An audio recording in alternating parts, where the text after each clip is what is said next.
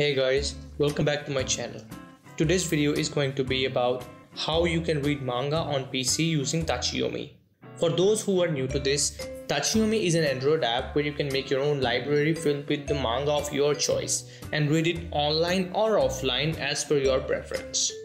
To do this, you will need an Android emulator. There are a lot of emulators out there. I personally use BlueStacks as my go-to Android emulator.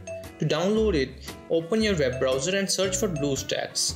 Now open the official BlueStacks website from this link. On this page, click here and your download will start. Once it's downloaded, install the BlueStacks software on your PC. I already have it on my system, so it's just showing me to update to the latest version. Make sure that your PC meets the requirement for running the emulator beforehand, though it will work just fine as long as you don't have a potato for a PC. Now I will fast forward the video to the point where the update is complete. It's done updating and now it's preparing to launch. This is the screen that you will see when you use the software for the first time. Now go to the system apps and open Chrome. Here search for Tachiyomi. Open this link and download the stable version of the app from this official web page.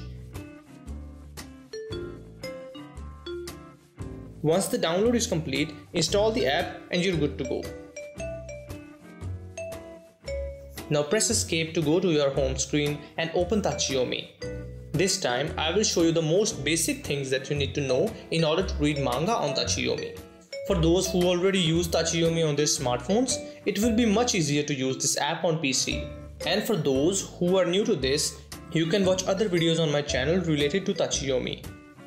I will put the playlist of Tachiyomi on the top right corner so you can also watch it from there. What you need to do in order to read a manga is to add an extension of a manga reading website which will act as a source for your library. Go to Browse, then open the extensions. Here you can choose any extension that you want and click on Install. I would recommend installing MangaDex and Manga Hub for now, but you can experiment with the others later on.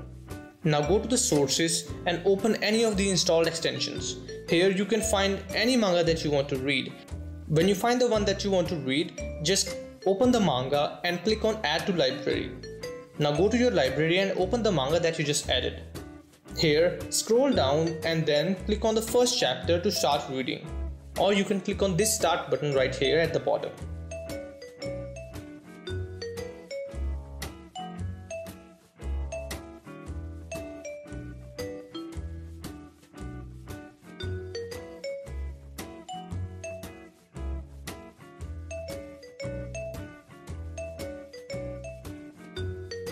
If you want to organize your library better, you can create sections inside it called categories.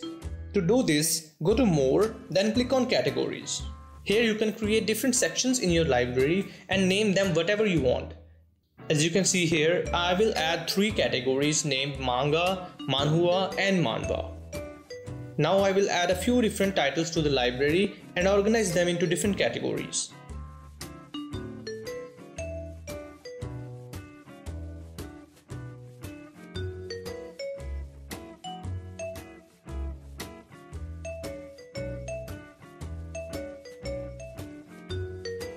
There you go.